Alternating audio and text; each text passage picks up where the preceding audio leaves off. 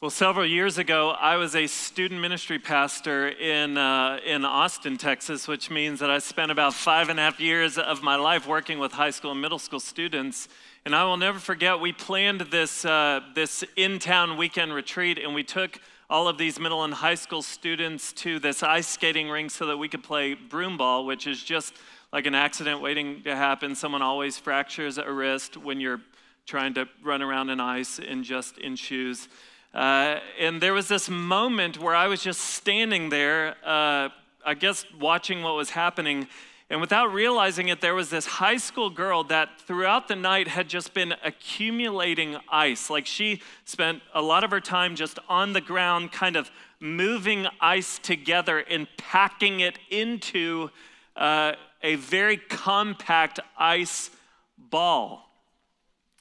And without me realizing it, she reared back with that ice ball and she chunked it at me as I was standing not looking her direction. And she threw that thing as hard as she could, and it smacked me right in the face. And my automatic reflex was to just bend over and cover my face in excruciating pain, because this wasn't a snowball, people. This was an ice compacted ball. Those things hurt. And so I curled over in pain, and all I could think of that moment was cuss words. Like those were the only things that filled my mind. Like I was probably putting cuss words together that don't even naturally go together, but it's what filled my mind. You're like, oh, aren't you a pastor? Hey, I'm a lot godlier now. Now I just Christian cuss in my head like, oh, my gentle Judas. Like that's what I would say. Now, I wouldn't say the real things in my head, or I would say like mercy or something really spiritual like that. So we're good now, don't worry about it. But I was curled over in pain because it was unexpected pain. Like there's times where you can brace for pain, like if you're going wakeboarding or skiing and you hit a jump and you're like, this one's gonna hurt. Like you get sideways, it's like, this isn't gonna end well. You can brace for it, but this was the type of thing where I wasn't expecting it, so it multiplies the pain. And so I am curled over in pain, only thinking cuss words, and then I look up wanting to say, what the heck were you thinking?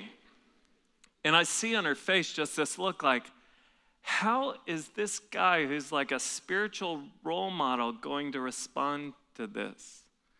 And everyone around was watching like, this will be interesting, like getting popcorn like, oh, a spiritual person having to deal with this. And so in that moment, the only thing that I could do was be like, you know what, it's fine, I'm good, it's not a problem. We're okay. That's what I said. We're okay. We're good. It's fine. And inside, I'm like, it's not fine. I'm not okay. And thank you very much. But that was extremely painful. What were you That's what was going on inside. But on the outside, my message was, we're good. I'm fine. It's okay. And as I thought back on that story, I just thought, I wonder if that's been many people's experience with this semester. Like you stepped into this spring 2019 semester and you've gotten smacked by something. Like something has just smacked you right in the face that you didn't expect. Maybe you have had to deal with the traumatic experience of losing a loved one. Maybe you've been rejected by someone or something. Maybe you feel like you have to be perfect, but you're clear that you're not perfect at all. And so you live under this constant pressure to measure up and be enough for people, but you consistently have this tape playing in your mind saying, you're not enough, you don't measure up, you're kind of a failure. And maybe you even have parents who are in some ways, maybe a little bit nicer wording, but that's what they're telling you, you're not enough for me. Maybe an ex-boyfriend or girlfriend, that's a recent development for you, but they have, in a sense, told you, hey, I just need you to know you're not enough for me. Maybe a friend group has just told you you're not enough for me. Maybe that's what's hit you in the face. Maybe you did something that makes you feel really shameful. Maybe alcohol or drug use has started out as something fun, and now it's turned into something that's more of an addiction than anything else. Maybe it's just a cocktail of a bunch of different things this semester. Your grades are struggling, you don't like how you look, you don't know what you want to do with your life. You lack purpose. Your living situation is miserable. Your friendships are mediocre. And it seems like everyone is having the time of their life except you. Maybe you can't put your finger on it. You just know that you feel down. Maybe you've gotten smacked in the face by something, and when you walk across campus and we all ask the question, hey, what's up? How's it going? The only answer to that question is, I'm good. I'm fine. Like nobody's real. It's like, oh, thank you so much for asking. I'm depressed out of my ever-loving mind. I struggled to get out of bed this morning. No, we walk around just like me on that ice skating rink. I'm good. I'm fine. Everything's okay. But inside, you know, I'm not fine. Things aren't good, and I'm not okay. Statistics would say that that is probably the reality for many people in this room. The 2018 National College Health Assessment revealed that 69.4% of college students reported feeling very sad at some point during the previous 12 months. 42.7% of college students reported feeling so depressed that it was difficult to function sometime in the last 12 months. 62% felt overwhelming anxiety in the last 12 months, and 12.7% seriously considered suicide at some point in the past 12 months. This is why we're in the midst of a 4-week series that we're calling Smiling Depression, and it's just a series about when life is not okay. And this is a place where it's okay to not be okay, but we love you enough to challenge you and encourage you, and we want to point you towards hope and healing and peace and joy. And so that's why you need to be here for every week of the semester, especially if you're struggling, because we want to help you in some way turn the corner. And the way that we've been doing that is that we've been looking at the life of Job. Each week of the series, we're just looking at a snapshot of his life. And by looking at his life, we will be able to navigate our way towards more peace, more hope, and more joy. I want you to know tonight will be a heavy talk, but I want you to know that this is a talk that I probably needed to hear when I was sitting just right over there when I was in college, attending Breakaway. And this is probably a message that I need to hear now. Like, I've told you guys this before, but my personality leans towards anxiety and feeling down. I'm an Enneagram 4, so melancholy is kind of my thing. And so my personality leans in the direction of anxiety and depression. So I tell you that just to say, hey, we're all in this together. And we're going to move towards hope, joy, and peace together. So if you have a Bible, I want to invite you to turn with me tonight to Job chapter 3. Job chapter 3 is where we're going to be. And I told you last week that there's no way we're going to look at all the book of Job. I think it took John Calvin about 159 sermons to get through the book. We've got 4 weeks, so we're just doing snapshots. But if you were here last week, we got introduced to this guy, Job. Job had a lot going for him. He was probably one of the most spiritual persons, godly people in the land. He was definitely one of the richest people in the place where he lived. And in one day, he loses everything. He loses all of his wealth, he loses all of his employees, and he loses all of his children in just one day. That's in Job chapter 1. And then Job chapter 2, which is a chapter we won't read for the sake of time, but you need to know, he loses his health. And so Job goes from having everything to having nothing. Like, he didn't get hit by an ice ball, he got hit by an ice boulder, just smacked his life.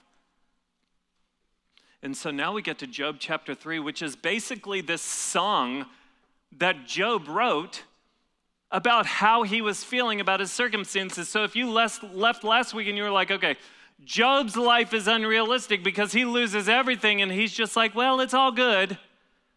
No, you need to read Job chapter 3, because in Job chapter 3, he's just really honest and he kind of writes this song. And I love that because songs a lot of times play the soundtracks to our lives. And a lot of times the music that we listen to represents what we are actually feeling inside. And so I'm going to read the whole chapter, and I just want you to listen along to Job's song. It's pretty depressing, just so you know. But Job says this. It says, after this, Job opened his mouth and cursed the day of his birth. And Job said, let the day perish on which I was born. And the night that said a man is conceived, let that day be darkness. May God above not seek it, nor light shine upon it. Let gloom and deep darkness claim it. Let clouds dwell upon it. Let the blackness of the day terrify it. That night, let thick darkness seize it. Let it not rejoice among the days of the year. Let it not come into the number of the months. Behold, let that night be barren. Let no joyful cry enter it. Let those curse it who curse the day, who are ready to rouse up Leviathan. Let the stars of its dawn be dark. Let it hope for light, but have none, nor see the eyelids of the morning, because it did not shut the doors of my mother's womb, nor hide trouble from my eyes. Why did I not die at birth, come out from the womb and expire? Why did the knees receive me, or why the breast that I should nurse? For then I would have lain down and been quiet. I would have slept. Then I would have been at rest with kings and counselors of the earth who rebuilt ruins for themselves, or with princes who had gold, or who filled their houses with silver. Or why was I not as a hidden stillborn child, as infants who never see the light? There the wicked cease from troubling, and there the weary are at rest. There the prisoners are at ease together. They hear not the voice of the taskmaster. The small and the great are there, and the slave is free from his master. Why is light given to him who is in misery, and life to the bitter in soul, who long for death, but it comes not, and dig for it more than for hidden treasures, who rejoice exceedingly and are glad when they find the grave? Why is light given to a man whose way is hidden, whom God has hedged in? For my sighing comes instead of my bread, and my groanings are poured out like water. For the thing that I fear comes upon me, and what I dread befalls me. I am not at ease, nor am I quiet. I have no rest, but trouble comes. I love this. I love that this chapter is in the Bible, because the Bible doesn't sugarcoat anything. This is one of God's people. And what's his message? We're not going to spend time going line for line through this song, because we don't need to. We don't need to sit there and pick apart poetry. The message of his song is very simple. In verses 1 through 10, what's his point? His point is, I wish I hadn't been born. In verses 11 through 19, what's he simply saying? He's saying being dead is better than being alive. And then in verses 20 through 26, he's simply saying, I wish I were dead. This is Job just saying, you know what? I am not okay. I mean, look again at how he ended the chapter. Verse 26, he says, I'm not at ease, nor am I quiet. I have no rest, but trouble comes. What Job is showing us is that these types of feelings are possible. They are a possible part of human experience. It is possible to go through life and experience deep darkness. It's possible to feel down. It's possible to feel depressed. It's even possible to feel suicidal. That's what he is showing us. So I just want to ask, by show of hands, this might take some courage, but I just want to ask if anyone in here is just willing to be honest, if you find yourself somewhere on that spectrum. It might just be like, I had a bad day, not everything is okay. Or you might be sitting there saying, you know what? I feel down a lot of the time. Or maybe you're saying, I think I'm depressed. Or some of y'all might say I'm suicidal. Is anyone just willing to raise your hand and say, you know what? Everything's not okay. Everything's not fine. Yeah, a lot of hands are going up. Thanks for your honesty. So many people in this room are just here saying, I'm not okay. And I hope that you can look around and see you're not in this alone. You're not the only one feeling that way. And so here's my hope. My hope is that we could all come together tonight and move together collectively towards hope, towards peace, towards joy. Here's what I need you to know. This isn't going to be a normal talk. Usually at Breakaway, we just open up a passage and we just try and move through it verse by verse. Tonight, I just want to get really practical with you guys. And I just want to shoot you straight. And I want to invite you to consider 4 choices that you might need to make in order to move towards wholeness. 4 different choices. Some of you guys are going to leave here and be like, okay, I need to make 2 of those choices. Others of you are going to leave and you're going to be like, okay, I need to make all 4 of those choices. But these 4 choices, I promise you, will have everything to do with you moving towards joy, moving towards peace, and moving towards hope.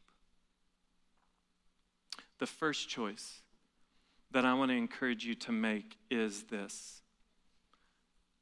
Choose to tell someone. Choose to tell someone that you're not okay, that you're not fine, that life isn't that great. Here's what you need to realize.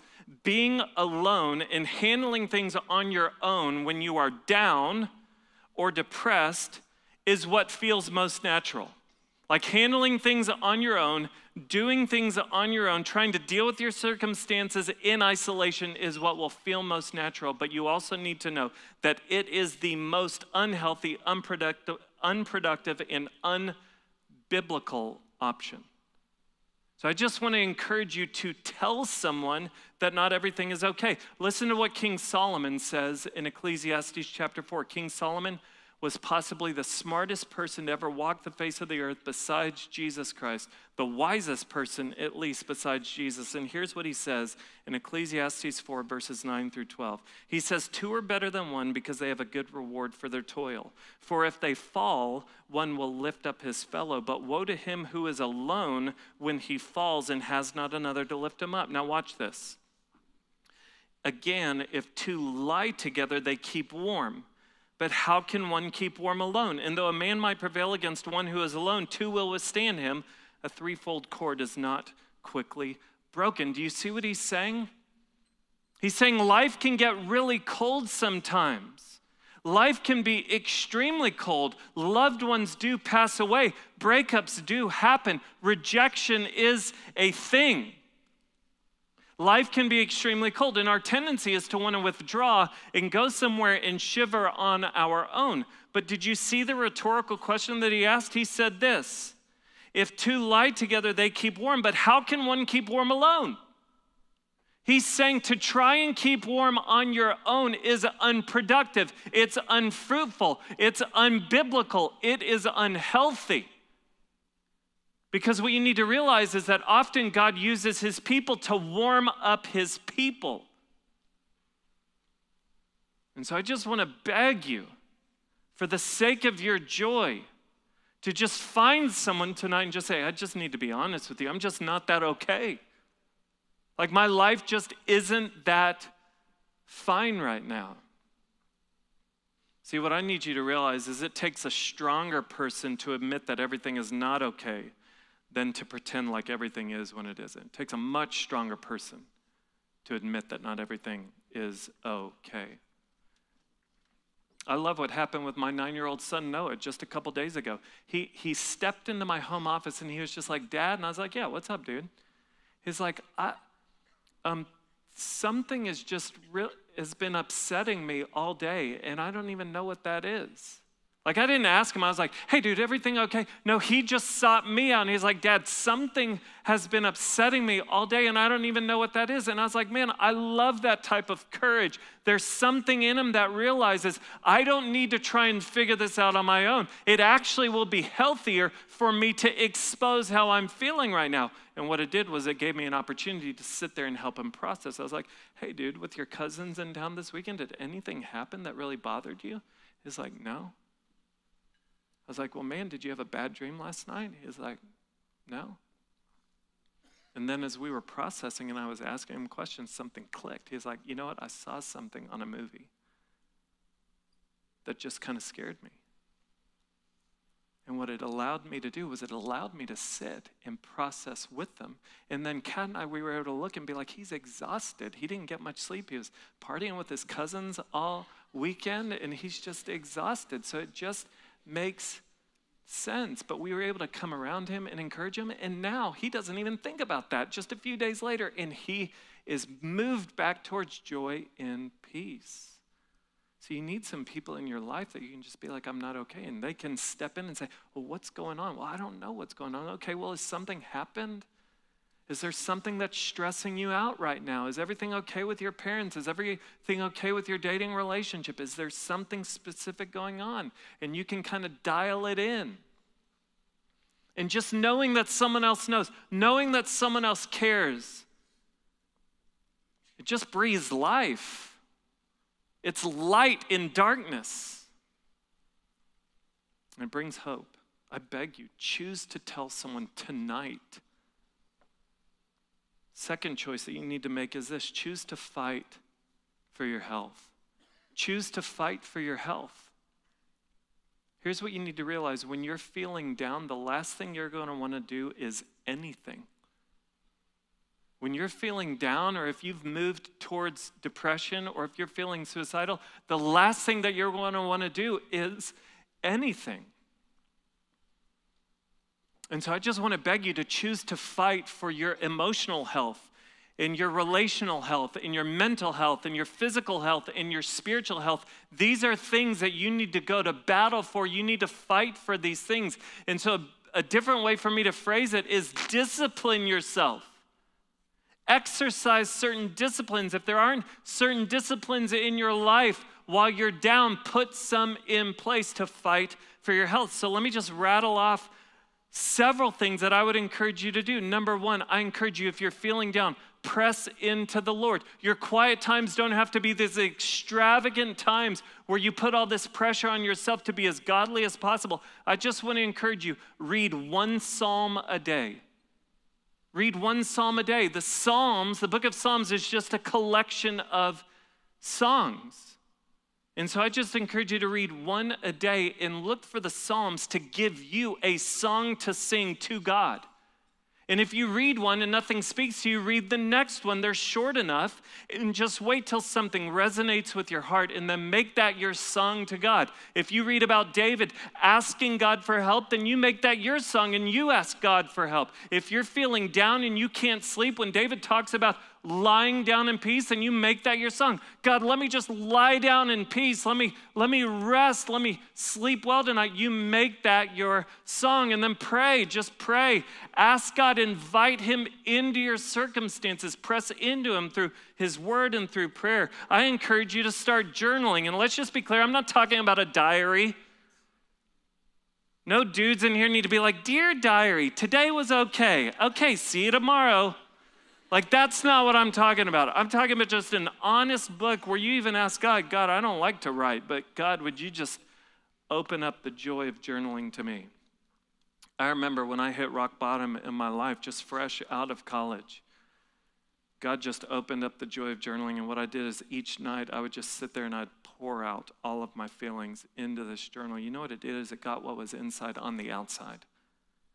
And it was an opportunity for me to process.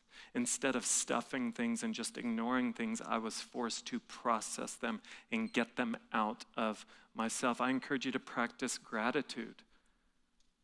Practice gratitude. What does 1 Thessalonians 5:16-18 say? It says, "Rejoice always, pray without ceasing, give thanks in all circumstances, for this is the will of God in Christ Jesus for you. In everything give thanks." I believe that gratitude is like the lighter fluid of faith. If you want to see your relationship with God kind of flare up, then just be grateful. Discipline yourself each day to just, before you go to bed, just think of 3 things that you can say thank you for. Because when you discipline yourself to say thanks, you know what? You begin to see the good in your life. Even in the midst of the tough times, you begin to see rays of hope and sunlight in your life. Discipline yourself for gratitude. Sleep. Get it. The National Heart, Lung, and Blood Institute says this: studies show that sleep deficiency alters activity in some parts of the brain. If you're sleep deficient, you may have trouble making decisions, solving problems, controlling your emotions and behavior, and coping with change. Anyone struggling to control your emotions right now? Anyone having trouble making decisions? It might be because you need sleep. The Mental Health Foundation said that people who don't get enough sleep were 4 times as likely to suffer from lack of concentration, have relationship problems, they're 3 times more likely to be depressed, and 2.6 times more likely to commit suicide. According to the American Sleep Association, adults, and you are an adult, you know how much sleep you need each night? You need between 7 and 9 hours. Some of y'all are like, in a week? No, a night. You need to go to sleep. I mean, look at Jesus. He got tired. What did he do? He took a nap on a boat. Jesus slept too. Some of y'all might need to get off social media just so that you can go to bed at night. I got off social media a few weeks ago. It has been liberating. I don't miss it at all. Some of you need to just learn the power of saying no. And I know FOMO is a real thing, but you know what? It might be okay to miss out sometimes for the sake of your health. I remember in college, my college pastor, Brian Fisher, said it's possible that the most spiritual thing you can do is take a nap. Some of y'all need to sleep. Some of y'all need to exercise, like just get blood moving, get outside, let sunlight hit your skin, go for a walk with God. Eat, don't eat your feelings. Care about what you eat, make sure you're eating enough. And then don't sit there and pacify your pain with food. In the end, you'll just feel worse. And some of y'all might need to simplify your schedule. You know what? Fulfill your commitments this semester. But now is the time in the semester where you're starting to look ahead to what you'll be involved in next semester. If you're redlining this semester, you probably need to dial it back next semester. Figure out the few things you must do, because you can do a lot of things, but there's just a couple things that you must do. Seek the Lord and simplify. Third choice I want to encourage you to make is this. Choose to go see a medical professional. Now we're kind of moving up the spectrum. The first two options are really for those who are just kind of feeling down. Maybe you've just had a rough week. And so I just want to encourage you, you know what? Choose to tell someone. Choose to fight for your health. And some of you guys, though, are hearing everything I just said about choosing to fight for your health. And you're like, I can't do anything that you just said. Like even getting here tonight felt like climbing a mountain. Like if you were honest, life consistently feels like you are trying to climb a mountain, yet you're always at the bottom of it. And so if that's you, I just want to tell you that it's possible that you need to go see a doctor. And you need to begin to identify the symptoms of depression. Let me just rattle them off for you. Here are the symptoms of depression. Consistent low mood, meaning you feel low, sad, or empty most days. Diminished interest or pleasure in most or all activities. Significant changes in appetite. You either eat too much or too little and you're experiencing rapid weight loss or rapid weight gain. Sleep disturbance. Either you can't sleep or stay asleep, or you sleep too much. Low energy and motivation. You consistently struggle to get going and you feel fatigued. You battle feelings of worthlessness or excessive guilt. You have difficulty concentrating and making decisions, or you even have recurring thoughts of death. If you've been exhibiting multiple symptoms for more than 2 weeks, I want to strongly encourage you to go talk to a doctor, because here's what I need you to realize. It's possible that there isn't just a spiritual problem or an emotional problem. There could be a physiological problem. Like your brain and your body might not be functioning how they're supposed to function. See, our tendency as Christians is to spiritualize everything. And everything is spiritual in some ways, but we look at depression and we're like, it is just a spiritual problem. And that is not true. And you can email me and you can disagree with me. I honestly don't care, and I won't respond, because what it shows is a lack of understanding of what really can happen in your body. And so I learned this years ago. I'd been feeling down for a period of time, and so I went and I saw my primary care physician, who was a passionate follower of Jesus Christ. Like I would sit in his doctor's office and it would be like a devotional. I would walk out of there and be like, yeah, let's get Jesus. Like, this is awesome. Like, that's the kind of doctor he was. It'd be like, I want to be like him when I grow up, even though I am an adult. And I remember just telling him what was going on. And I walked in there. I was like, man, I don't want to take medication. Like, I'm a pastor, this is a spiritual issue. And he just lovingly was like, TA, you need to realize that it is a spiritual issue. There is a spiritual component to things, but there's also a physiological component to things. And you need to understand that sometimes the body and the mind, the brain doesn't do what it's supposed to do. And so I began to take medication, and he was clear with me. He's like, medication doesn't fix your problem. We're not copping out of things. But if life feels like you're climbing a mountain, what medication will do will just make the mountain smaller, and it will get you a little further up the mountain. But TA, you better be seeking the Lord. You better be praying. You better be reading your word. But medication is simply going to help some things happen in your body so that you can begin to handle life. And so let me just tell you, some of you guys just need to go see a medical professional and just tell them what's going on. Because what you need to realize is sometimes medication prescribed by the hands of wise, experienced, and discerning medical professionals can actually be a gift from God.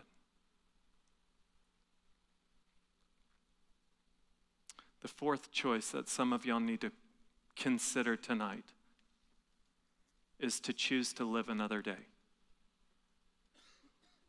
That's where some of you guys are tonight. And that's a decision that Job had to make himself. Listen to what happens back in chapter 2. After he loses his health, here's what his wife says. Verse 9, then his wife said to him, do you still hold fast to your integrity? Curse God and die. She's basically saying, just curse God so he'll take you out. It's kind of spiritual suicide. And what does Job say?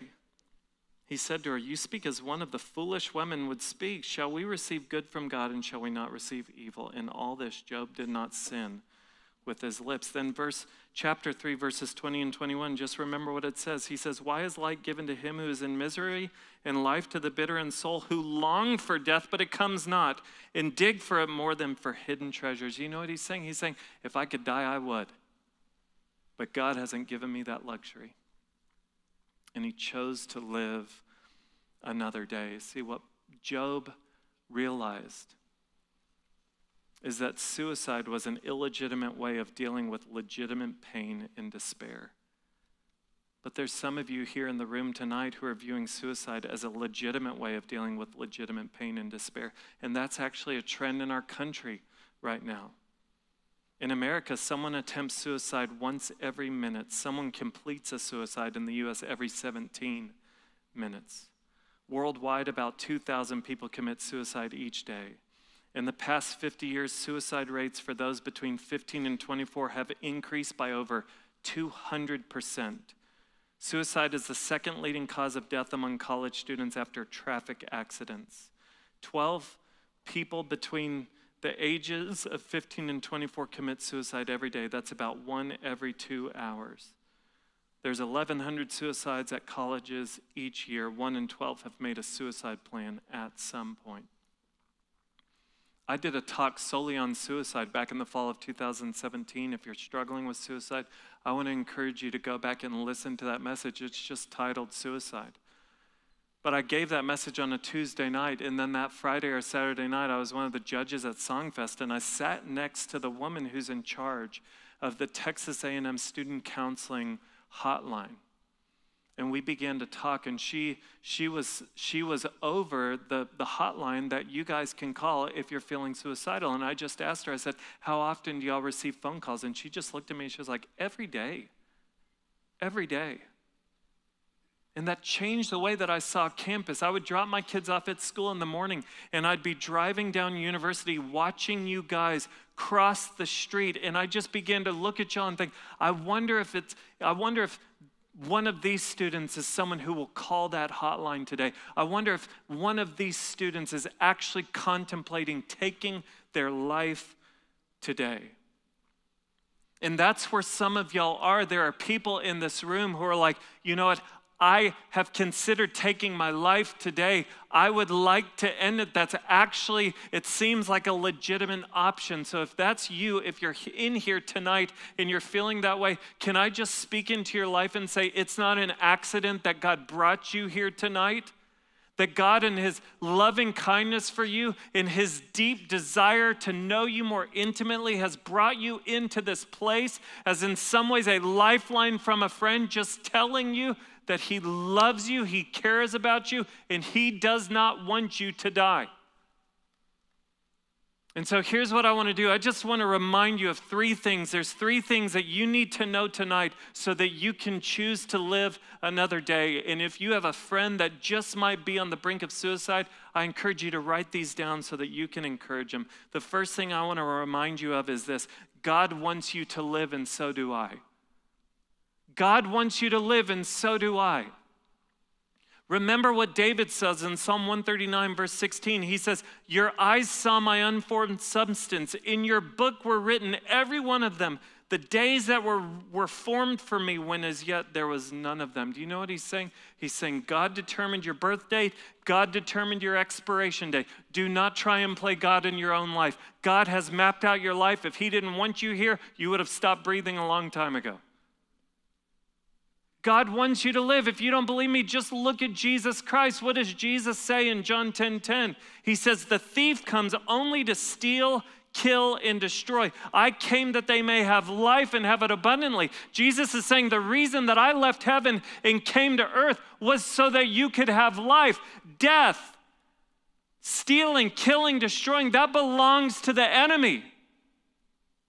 But Jesus is saying, I came that you might have life. The message of the gospel, the message of Christianity is this: Jesus Christ died so that you could live. That is the message. Jesus left heaven and came to earth. He lived the life that we couldn't. He died the death that we deserved to die. Why? So that we could taste eternal life now and forevermore.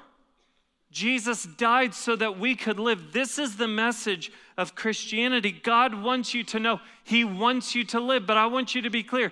God wants you to live, and so do I. And the reason that I tagged that last part on there is that some of you just need to hear from a person that you're cared for. I just want to lovingly tell you, I don't need to know your name to know that I would do anything for you so that you could live. I want you to live. So I will stay here till the wee hours of the morning talking with you if I need to. If I need to drive you to the hospital tonight, I will do it. But I want you to live. You know what the crazy thing is? Nearly half of those considering suicide don't tell anyone. But here's what you need to realize. The difficult thing is this: people don't tell anyone because they don't think anyone cares. But you won't know how many people care until you actually tell someone. I think about just last week before Breakaway, on the Monday before last Breakaway, I got on to my high school Facebook page because my reunion is coming up, and I was scrolling through and I saw that one of my classmates had committed suicide. And this is a guy that I haven't talked to in 20 years. But I was nauseous for the rest of that night and all the next Tuesday. And even when I think about now, it like hits me deep in my soul, because if only I had known, and I didn't even know this guy that well.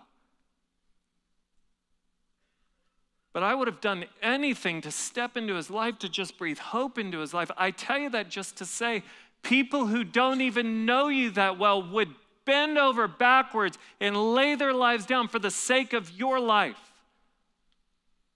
So don't buy into the lie that no one cares, because God wants you to live, and so do I. The second thing that I want you to remember is this: the end of your pain is the beginning of someone else's.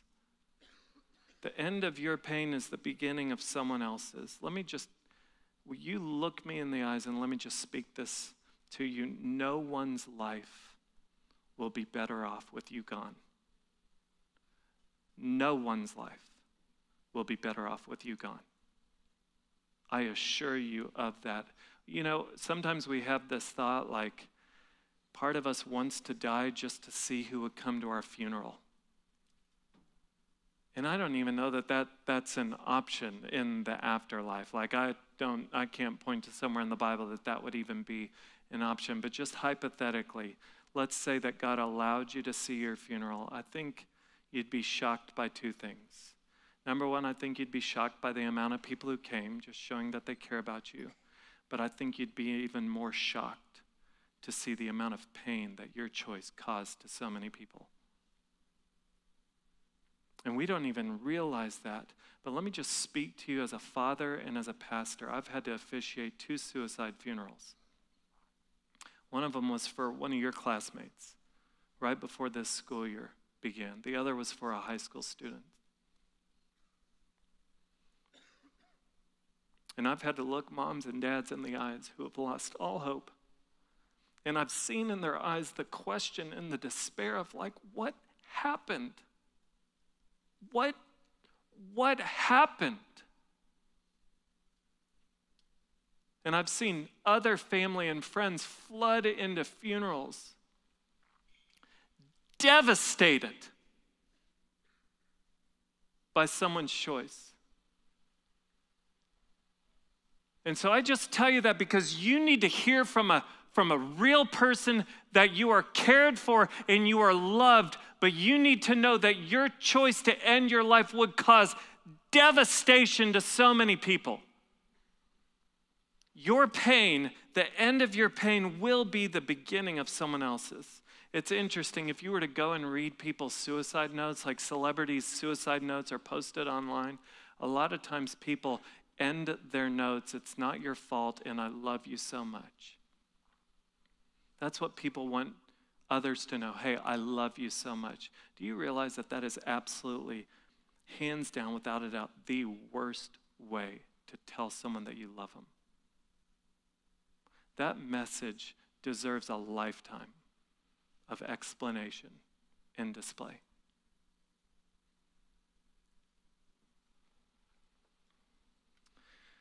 Some of you guys hear that the end of your pain is the beginning of someone else's, and I just want to shoot you straight. Some of you guys hear that and you're like, good.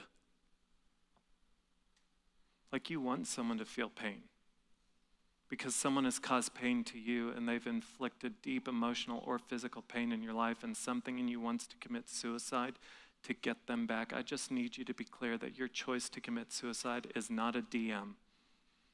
It's not a direct message.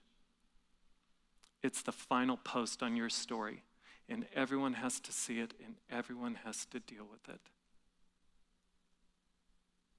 In your desire to punish one person, you will punish so many more.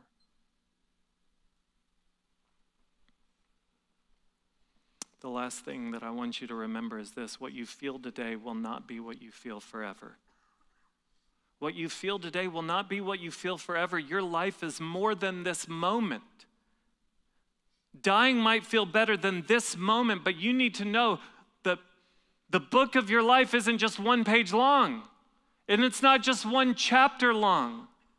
Pages turn, chapters end, new ones begin. What you feel now will not be what you feel forever. I can't promise you that a day of just complete happiness and joy is awaiting you in this life, but I can tell you that on a scale of 1 to 10, 1 being I want to take my life, 10 being I love my life, you know what? A 2 is better than a 1. And a 5 is better than a 3. And you have a God who loves to move you up the scale. I need you to realize suicide is often an impulsive, yet permanent and irreversible attempt to deal with unbearable, yet temporary pain. What you feel today will not be what you feel forever. I just want to share a piece of a story from one of you guys. Someone in this room who has shared his story with me. There was a season for him in college where just a lot of things happened in a short amount of time. Things went south in a romantic relationship, and there was a lot of stress and anxiety that was happening with school, and there was also just some painful things that happened in his life in a very short amount of time. And as he shared his story with me, I just want to share what he wrote. He said this: And it has everything to do with everything I've been talking about tonight. He said this: I was contemplating suicide a lot. Thoughts like, what if I went to the top of my dorm? What if I just got into my car and drive somewhere? Or what if I went to the Galveston Causeway?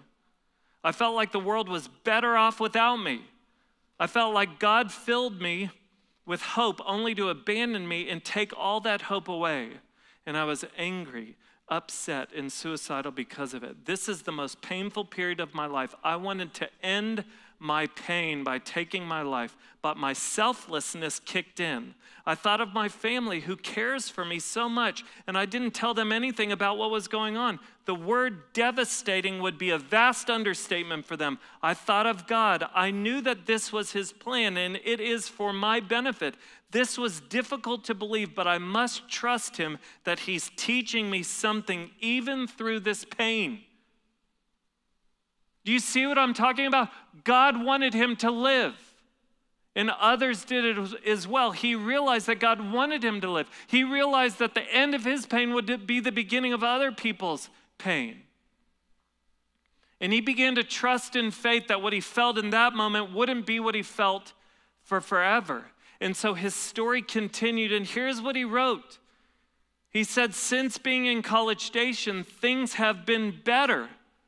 I've been rebuilding myself from the pieces that Galveston left me in, establishing new friends, new church, continued counseling and schoolwork. Things aren't perfect, but I'm going in the right direction. You know why I chose this story? Because it isn't this tied in a bow, perfect ending. He's not saying, you know what, I was depressed and suicidal. Now I never think about that. I'm not depressed at all. I don't struggle at all. My life is perfect. On a scale of 1 to 10, it's a 10. It's always a 10. Life is great. Nothing is imperfect in my life. No, what he's saying, he's just saying, you know what, it's better. It's not perfect,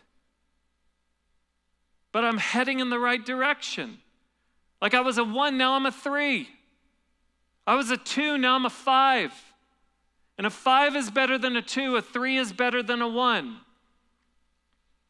And he's trusting God in faith. He's chosen to tell someone. Now he's sharing his story of depression with others in hopes of helping others. He's choosing to fight for his health.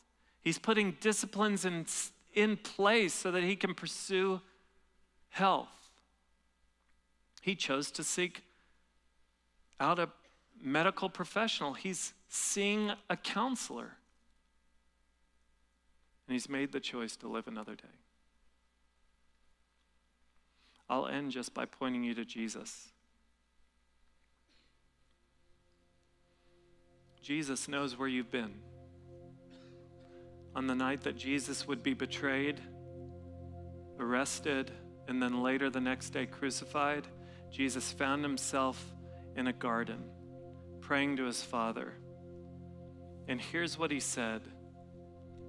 Matthew 26, verse 38 says this. Jesus said, my soul is overwhelmed with sorrow to the point of death. Stay here and keep watch with me. That's what he told his friends. He said, my soul is overwhelmed with sorrow to the point of death. He's been where you are now. Jesus has seen suicide as an option, but you know what he ends up praying in the garden to his Father? He says, not my will, but your will be done. Not my will, but your will be done. Would you step out in faith tonight? Would you be willing to say that same prayer? You know what, God, not my will, but your will be done. Ultimately, Jesus' choice to say, not my will, but your will be done, led him to the cross. It led him to death, but he died so that you could live. So would you just trust that and lean into that and believe that your God in heaven sees you and loves you and is fighting for you and will come alongside you and provide for you, but it's going to require you to make a choice. Will you choose to tell someone? Will you choose to fight for your health? Will you choose to maybe go see a medical professional? Will you choose to live another day? I pray that you will.